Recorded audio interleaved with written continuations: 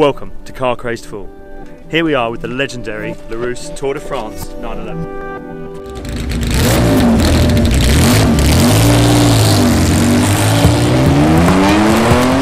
Here we are with two legendary men, Kevin from Historika and Gérard Larrousse. How are you?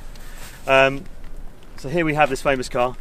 This is the man that was once behind the wheel, and I thought we'd take a walk around and look at various parts. So, how was it driving the car today? Exactly as it was in 1970. Exactly, I found the car as well as before. Very easy car to drive, very performant, good handling, good engine. Oh, it was a pleasure for me to drive again. It was amazing to hear. The sound of the car is just incredible. It's such an amazing, and the noise is very, very distinct.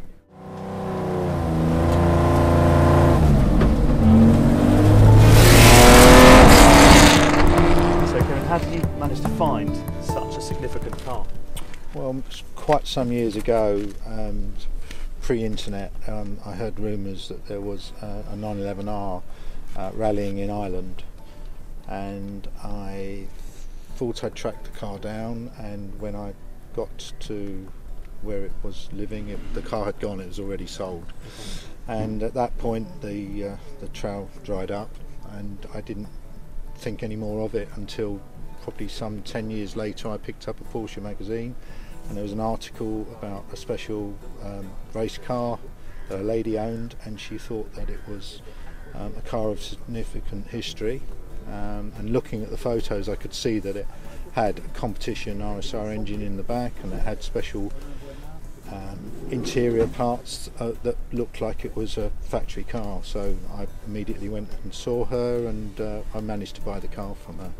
Fantastic. So did you, at the time when you were looking and to sort of discover this car in Ireland, did you suspect it was the Tour de France Larrousse car? The rumours were that the car was in Ireland, and so I had high possibility or hopes that it was the car. It wasn't until we got the car home and started to inspect the car that we saw the telltale signs that this particular car had certain things that were one-off to this car. It had been modified to 3-litre bodywork, as most of the cars moved on through the racing period. Yeah.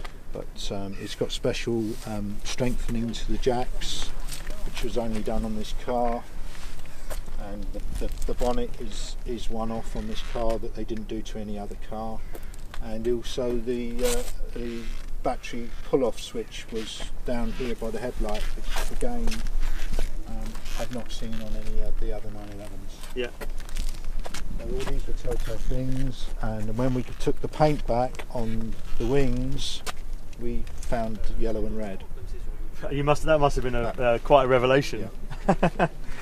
At the time, when you actually looked to buy it, though, you went into it knowing. Do you think it was just a 911R, or do you think it was a? I thought that it probably was the Larrousse Tour de France car. Yeah. But I couldn't be certain, and it was only once we spoke to the archives that we were able to confirm from the production number in the car that it was the car. So actually that's a good question. So the process of proving the provenance of the car, was that a difficult thing to go through? Yes, because actually for many years the main Porsche book, or more Porsche Bible, the Porsche book written by Jürgen Barth, had the wrong chassis number down for the Tour de France car. So how did that happen? Or is it just? There was another car in '71 which Mesnery raced with Gérard, and the files for this car were missing for many years. When I initially spoke to Porsche Archive, the history, they couldn't find it. It was only some 5 years after I bought the car that they managed to find the records for the car. And the good news is that every piece of paper they still have, and every single piece of paper has the chassis number of the car on it.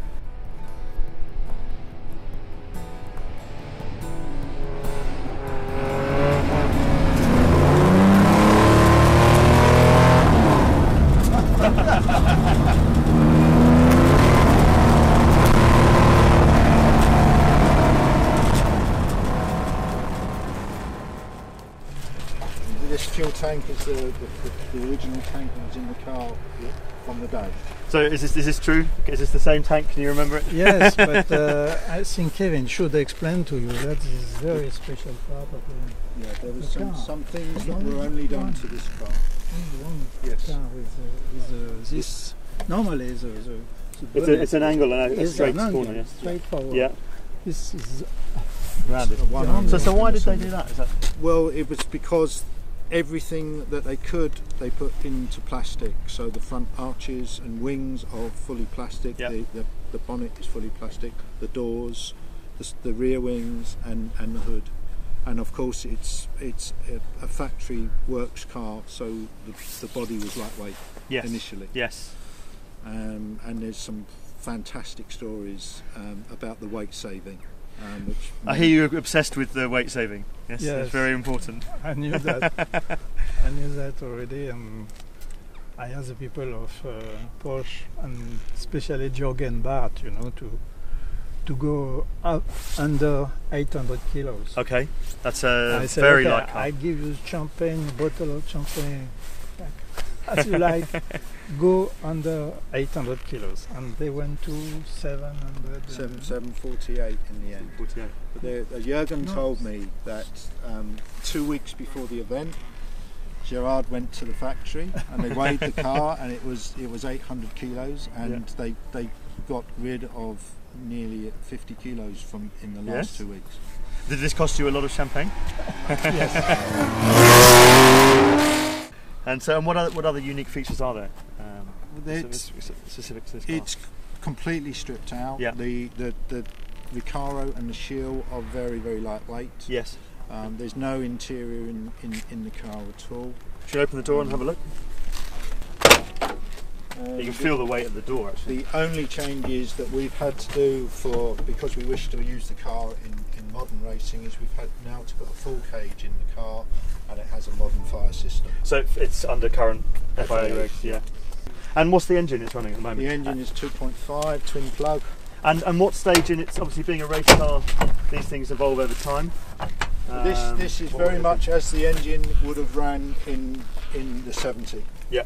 With a 2.5 on 46 Webers, twin plug, and would be producing around 260 brake.